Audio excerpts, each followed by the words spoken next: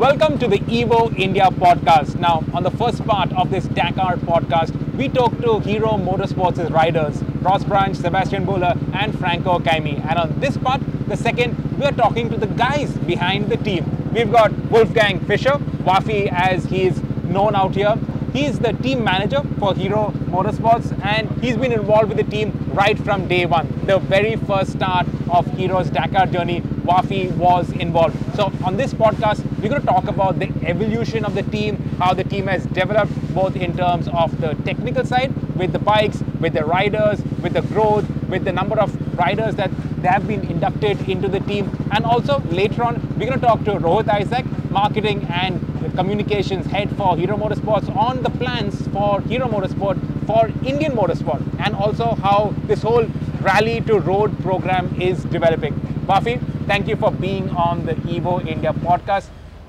Well, just in time for you, the bikes have been shut off. So as you can see behind me now, the team is actually dismantling the whole setup. Tomorrow they're going to leave at what, 3 in the morning, 4 in the morning? 5. At 5 in the morning, they're going to head out into the empty quarter for the second part of the Dakar. This is actually the rest day, so the day when the bikes have been completely stripped, redone, the riders have had time to rest, relax, and then another week of madness in the desert. So, Wafi, welcome to the Evo India podcast. Talk us through the entire journey of Hero MotoSport in the Dakar. Yeah, hi Sirish, welcome at the Dakar. Really great that you made it here to the rest day. The whole journey, as you said, is a couple of years old now. We are in the 7th year of Hero MotoSports in rally business, and we started in April 2016 with the whole project, and was growing step by step, evolutionizing the team, the bike, the results.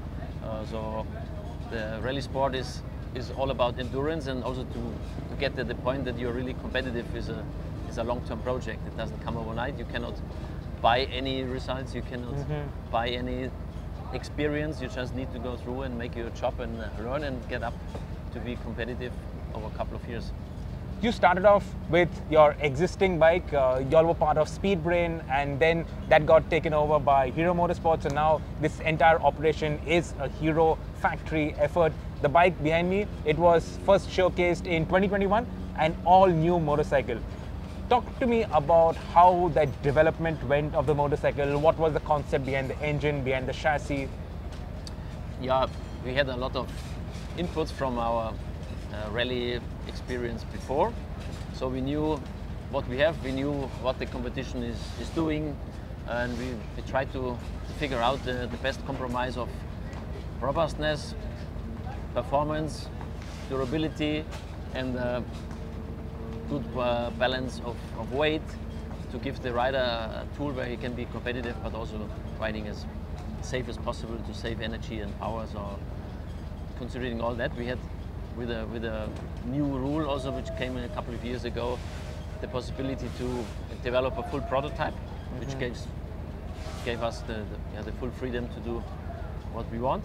And having that, we could develop an engine from scratch. We could make a chassis out of what we knew before, evolutionizing the concept. And yeah, I think we have a really good product now to go racing, as we saw the last 1.5 years especially. Yeah, so yesterday, stage 8 of the Dakar, the bike, your own bike, Ross Branch riding, it set the fastest time at the stage. So clearly the speed is there. How long before we see your bike being consistently on the top rankings of the stages, and also maybe get to a Dakar podium? It's about since 1.5 years, since the bike is like race proven, where we could regularly win stages in the World Championship races, make podiums, and also with last year with J-Road's first stage win at Dakar, as a real first for Hero and for the team working with this project. So seeing that, we understood clearly we had the speed, we had the right tool, we had also the rider J-Road, who was really a crucial element of developing the bike, because he's very analytic, gives very good feedback to the engineers and technicians and mechanics about the bike behavior, so that helps a lot. It's necessary to make the right steps in the right direction. And then when you have a bike where other riders also understand this bike is competitive, then you also get interested, they get interested to join the team. So having that, we could then have Franco joining the team, make the team stronger, and eventually then also Ross Branch joining us in spring this year, being with us since the Abu Dhabi Desert Challenge of last year springtime. Yeah, so coming back to my question though, how long will it take for Hero now to consistently fight for the podium positions? Yeah, as I said, we are there already. Yeah. You cannot be fighting for podium positions if you're not winning already something. And as I said, in almost every race we won stages, and it needs to just come all together. Okay. So we made a podium it's a matter of time. Yeah, it's a matter of time. It's a matter of coming everything together. Yeah. What's the environment like, the Hero MotoSports team? What's the environment like? Where is the setup based? How do you identify riders? How do you identify your technical personnel? The team base is in Germany. Since 2019, the foundation of Hero Tech Center Germany is at one point a development base for products for Hero, and also a base to develop the Hero MotoSports rally bike and the base of the team, the logistic base. The team personnel, how do you identify those? How do you go about recruiting your riders? Like I said, when you have a fast bike, you can attract riders. If you don't have a fast bike, you can only go shopping, and you need to be ready for fast riders, then you get fast riders. And of course, the more riders you can choose from, the better it is. And in this case, we are really happy with what we have on board. Yeah. You are taking on the likes of the factory Hondas, the factory KTMs, and the Husqvarna, Gas, also Sherco. Yamaha is not there in the Dakar from this year. How difficult is it to compete with those big name global brands who've got a lot of history and heritage in Dakar and in motorsport in general? Yeah, it is super difficult because rally is one of the most complex motorsports at all. You know, you have only the Dakar Rally as the main event in the year over 2 weeks. This is more than other sports, other categories they are distributing all over the season. Yeah. They do the race, they fail or they win, they go back home, they fix it, they learn, change, and go back. Here you have everything in one rush, and when you're ready, you make it through. If you have any weak point, you fail.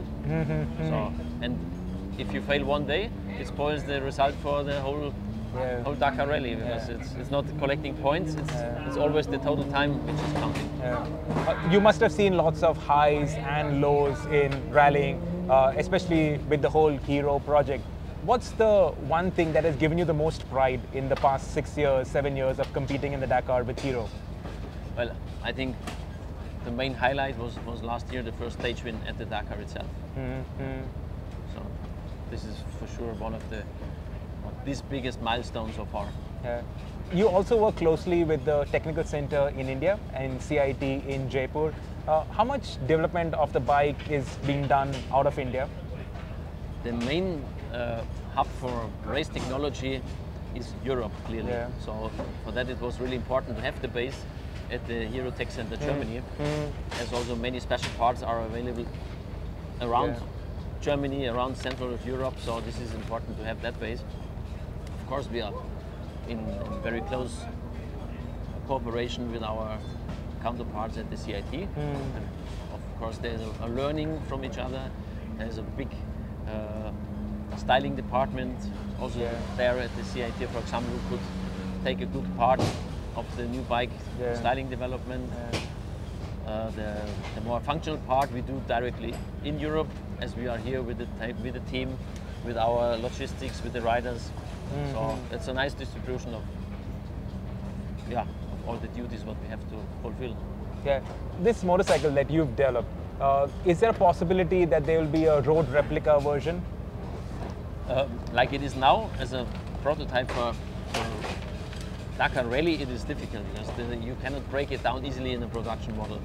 But as you see, deriving from like a racing approach with the X-Pulse 200, that was already from the first day on when we started the rally project, the target to have something like a multi-purpose off-road bike, easy to handle, easy to ride, also affordable, and creating a new class in its own basically, and we are really happy to could achieve that. Not only going to the race, but also bringing something back to the customers, to our fans, and bring the off-road scene forward in India. How closely involved were you in the development of the X-Pulse 200 and also the rally version of it? The X-Pulse 200 basically was designed as the first project of the Hero Tech Center Germany. So that was in parallel with the race team, the first project. That was really good. So there's a lot of motorsport learning that you guys have got that has gone into the motorcycle that we actually can ride on the road. Yeah, you can say that. And especially also, to understand that this is a segment of the market which is also interesting, which is not very big still in India. Yes. Going into the off-road segment, in the sports segment, in the adventure, to have really agile, light, and bikes which give you fun. So you're actually very proud of what the X-Pulse 200 has done, and now we're seeing it more and more in rallying in India. Do you see a lot of potential for the motorcycle? I see how it is accepted and how it is getting popular, and how big percentages of riders are using it at the races all over. Not only in rally, you see it in the motocross scene, in the enduro races. It's nice, really aspiring. So we are here at the Dakar, so I want to come back to that. Over the years, we've seen the Dakar getting tougher and tougher. Right now, it's not even 4 o'clock in the evening, the sun is almost gone, it's cold, you had heavy torrential downpour in the desert of all places. So the conditions are becoming tougher. What is your reading on this? How have you seen the Dakar progress over the years? The Dakar was always hard. There's nothing what you can say this was now an easy Dakar. There's been maybe a year like the last Dakar in South America, which was quite short with only 10 stages, which was not so intense in length, but has its own intensity and having heavy sand dunes and different track conditions than here. But it's always challenging. You always find some new condition. This year, two stages more in the new terrain. In this so-called empty quarter, in the basically close to the Emirates, in this corner of Saudi Arabia. So we will see. That's just coming the next few days. We will see how it treats us. And with the cold and the rain, this is always something. You can face. We had it in South America. We had 5,000 meter high Andine passes with snow and ice, and then going back down to the lowlands in Argentina with 50 degrees temperatures. So it's a big compromise. You need to be prepared for everything. Why do you keep coming back to the Dakar? What brings you to the Dakar? It's probably the desert virus. You started it one time and get this intense feeling of freedom, of adventure, of these wide lands, of riding in unmarked terrain. This is something really special. And the riders, the first thing after a crash or injury is just, I want to be on the bike as fast as possible, go back to the desert. So this is, it's very intense, the feeling you want to have it. When you smelled it once and when you experienced it once, you want to have it again. And what brings Hero over and over again back to the Dakar? Well, it's a project which is fitting, I think, very good to the Hero program. It's at the beginning we always have been a bit joking, like it's the longest commute what you can imagine. Coming from a commuter, you need to have also reliability. You have also your conditions to arrive at the point. And it's different, like closed circuit racing is a different style. I think this is just fitting well to the philosophy of the company. And what is the long-term goal? What is the vision for the team? Winning the Dakar, clearly. That's why we're all here. That's why we're working all year hard to get up to to the point where we can be there. And Yeah, realistically, coming closer. when will that happen? Realistically, you cannot say. It's just when you're there, then you will experience it. Yeah. Yeah, I can give you some examples like HRC, Honda, with a really back racing background.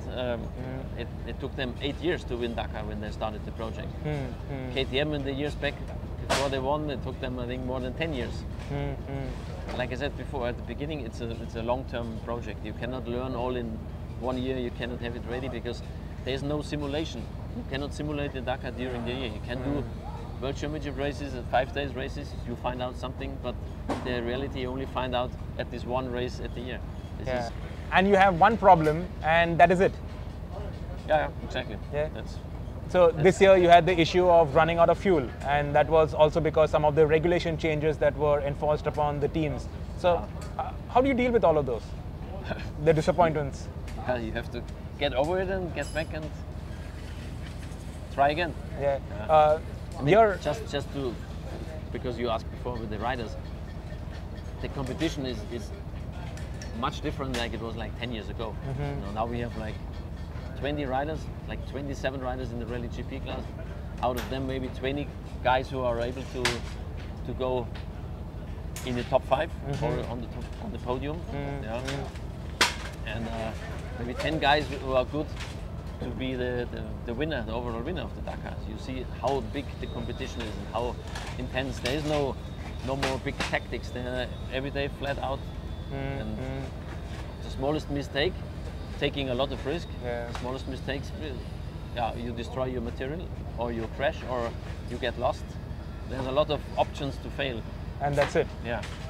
The team behind us, so they are dismantling the setup over here, and tomorrow you all will move to a new bivouac. You have a total of 12 members in the team plus 4 riders. Right. It's a very tight and close-knit team. Is this enough, or you just are optimized for what you're aiming to achieve? Yeah, we are optimized what we're aiming for. We have the advantage that we have many of the team members several years with us. Some guys 10 plus, even coming with me through other projects before, and that helps a lot. So every hand knows what to do, and there's always the question of how big the team is.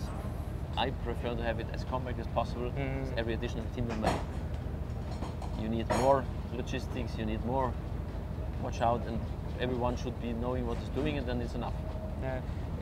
In terms of development of the motorcycle, as we've seen, your bike is as fast as the other factory motorcycles. What's next in terms of the evolution of the bike? Or is it just detail improvements? It's at this level now where the top teams are, it's detail improvement. You cannot make huge steps anymore, so you always work on the fine-tuning of the suspension, of the handling of the bike, some engine performance things, not so much on the top performance, but also on how the bike is reacting in certain conditions. You know, how you can have the best compromise of your torque and power. You know, them small steps, but important steps. Yeah, and this is what you all are doing in the Dakar and also in the International Series. So you're going to take part in the World Championship also in 2023. As for Indian motorsport, do you have a vision for that?